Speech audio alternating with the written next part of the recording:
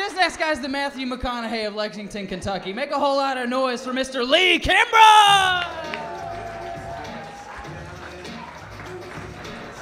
All right, I like that. Keep it going for Chance, guys, huh? Yeah. Hot crowd. Y'all, anybody Uber here tonight? All right, hell yeah. There's a drink on every table. How we getting home? Y'all driving home with your fingers crossed. Everybody got gum, you know? That's where the masks really come in handy for real.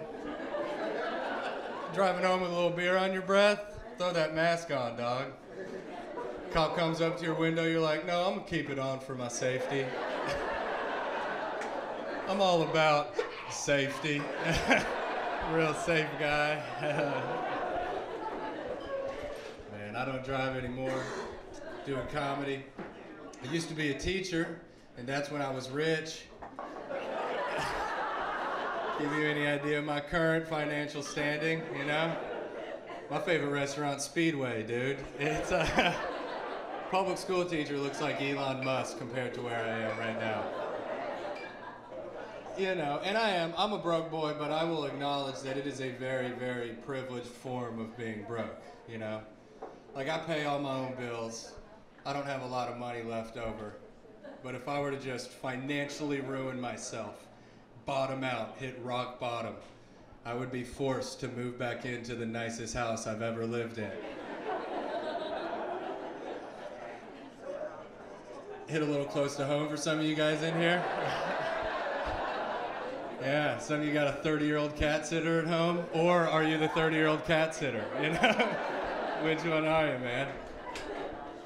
It would suck to move back home, but, you know, I'd be strutting in here just like, hardwood floors, a leather couch, I should have never left, holy shit. You guys have granola? Oh my God. Dude, I love my parents. I got cool parents. I grew up in the South. I come home from a really hard day. My mom would be like, oh, honey, don't worry about it. The sun don't shine on the same dog's ass every day. Yeah, second grade is hard, Mom. really chilled me out there a lot. Thank you, Mother. And second grade was tough, you know? It's hard being a second grader. I had a mean, nasty bully in second grade. Corey. His name was Corey. He was a mean guy, you know? I'm pretty sure he was conceived through anal sex. Like, nothing, no love in the conception of that kid, you know? Just a couple grunts in the dark, 9 months later, here is the spawn of Satan. Fucking Corey, man. Little butt baby, dude. Mean. Mean, dude. And he was so mean to me, like, constantly, you know? And it got to the point I came home and I asked my parents, I'm like, what do I do? I was a little Eddie Haskell. I didn't want to get in trouble. So they go, you got to defend yourself, okay? So later that night, they came into my room and found me filling my backpack up with rocks. I was going to get biblical on this son of a bitch. I was like, I shall cast the first stone, Corey. It's going down, man.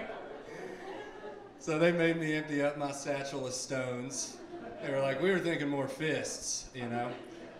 So then I go to school and we fight as much as two little second graders can fight, and it's over, okay? Now, follow me on this, it gets a little heavy here, okay? Corey had, like myself and so many people I know and love, Corey had fallen into drugs pretty bad later on in life, pills and heroin, right? And he OD'd and went into a coma. He came out of the coma and got in the steps. If y'all know anything about the STEPS program, step number 8 is making amends.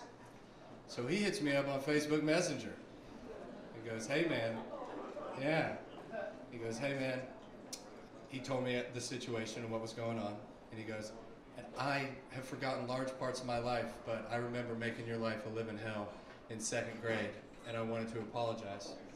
And I messaged him as quickly as I could and was like, brother, you are so forgiven. All of my love to you. That is water under the bridge. You're going to get through this. Let me know if you need anything. And he messages back and goes, thank you, brother. Next time you're in town, we should get lunch. And I messaged him back instead, go fuck yourself. Nah, dude, you forgot a lot. I remember it all, you know? And it's like, yeah. I hope nothing but the best for you, but we're not getting cheese sticks, dude. In all seriousness, though, me and Corey, we maintained a dialogue this last summer, and it was great. I helped him through his recovery. He helped me through this scary last summer, you know, and we're still friends. But I couldn't help myself. A couple weeks ago, I hit him up on Facebook. Said, "Hey, Corey, hope you're doing all right, brother. It's pretty crazy you almost got stoned to death 2 times."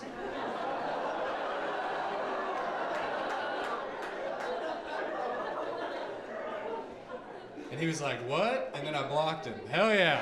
I won. Thank you, guys. That's been my time.